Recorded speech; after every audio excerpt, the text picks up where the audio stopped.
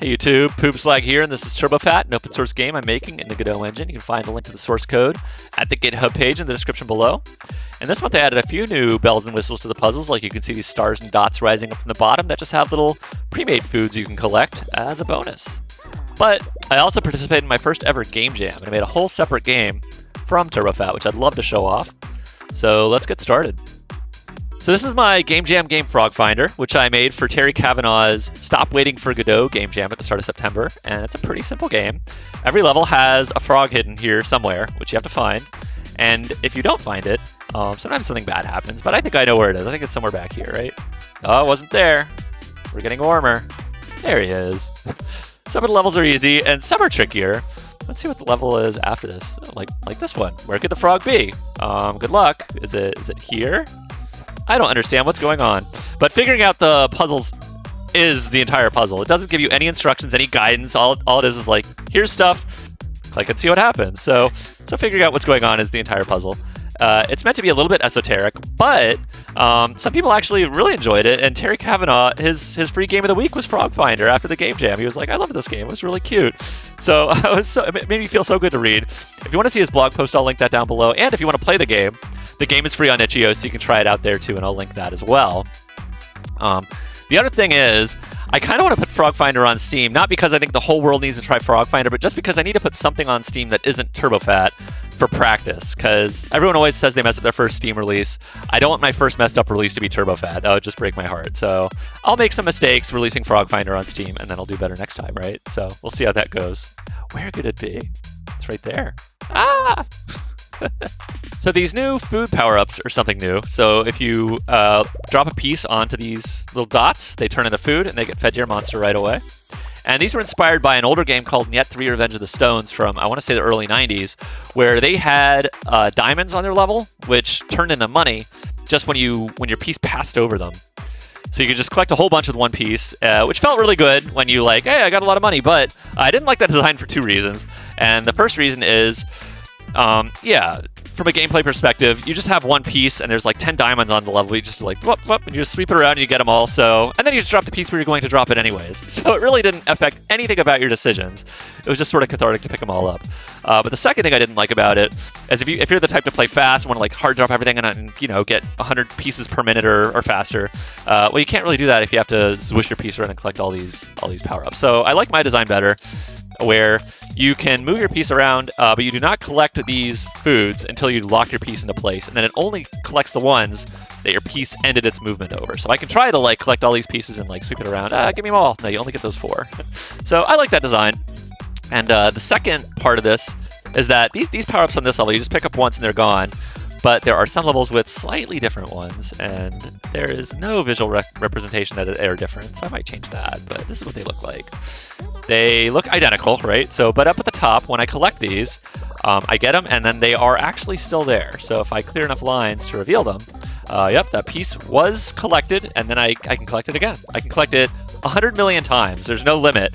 But the limit is, every time I do that, I'm just sort of stacking this piece up in the middle where I don't really want it. So there are cool strategies, which might center around collecting those over and over and not shooting yourself in the foot. But that's for you to figure out, right? So I like this design a lot. I think it lends itself to some cool puzzle ideas.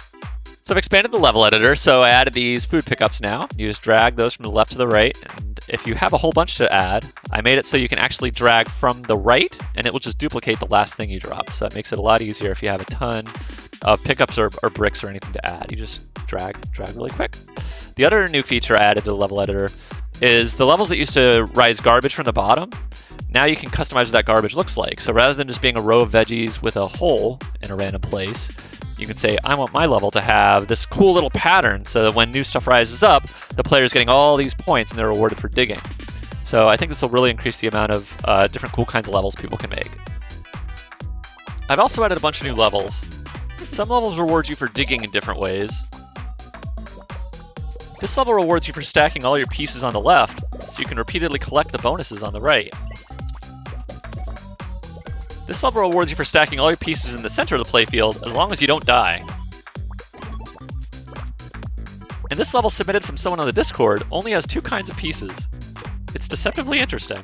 So all the level data is stored in these JSON files, and it's properly versioned and backwards compatible. So it wasn't necessarily causing problems that I had old versions of that data everywhere, but I still wanted to bring it up to date. So I wrote a utility to do that. It just searches through all those JSON files, updates them, and writes them back to disk. I bundled it together with this utility I already had, which searched for English phrases to translate. So now it's just in this one place called the release toolkit. And I think this will eventually get a lot bigger and maybe just have like a single button I press to do it all. So when I went to expand the level editor, I hit an immediate brick wall, which was that all my level data could be read from JSON, but nothing could write it back to JSON. All my code looked like you see on the left, where it would say, here's my properties. If you give me JSON, I can populate my properties, but nothing could go the other way. So I wrote a framework which would go in both directions, so that now it can read and write the same properties. And then I unit tested the heck out of it for two reasons. I wanted to make sure it didn't break anything that already worked, but I also wanted to make sure the stuff works because nothing uses it yet. Nothing actually uses the writing to JSON logic, but it will when I expand the level editor.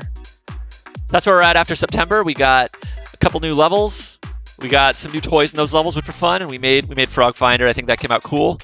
Next month, I got two much less fun things I got to tackle, and the first is performance again, but the game runs at a really low frame rate in the browser on Android, and I think it's fundamentally because of how these monsters are all rendered, where right now they're recolored and assembled from like these sunglasses and these horns and this haircut. It's all put together and recolored on the fly, which I think is just inherently going to be slow. So I got to come up with a more efficient way, which might be like rendering them once and saving them to a file or something. I haven't figured that part out, but I'm going to try some things. I have some ideas. The second thing is the way the main game loop works right now is, if someone starts the game, they're like, what's TurboFat? Let me try it out. They have to go through this tutorial, which is fine. Tutorials are fine. But then they go into the overworld. They run around. They've talked to a few people. They hear a few jokes or whatever. And then they talk to someone who kicks off a cutscene. And that cutscene, they have a little dialogue. And then they go into a level. And it's like all the way at the end is what I think is the best part of the game. Like the puzzle. That should be at the front, right?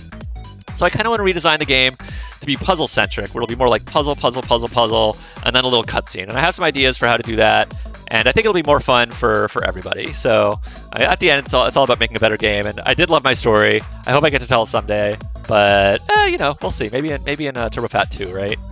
Anyways, thanks for watching, and I'll see you guys next month. We'll see what I can come up with. Later.